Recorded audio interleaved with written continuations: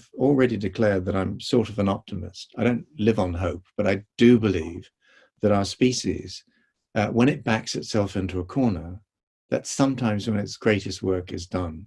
And I think we have backed, I've said it before, but we've backed ourselves into the mother of all corners now. And it's partly economic and it's partly social, but critically it's the climate emergency.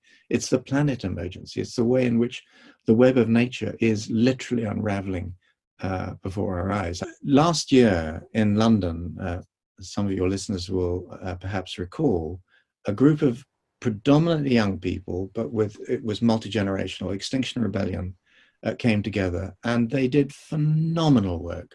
They shut down the centre of London, or key parts of the centre of London, for 5 or 6 days.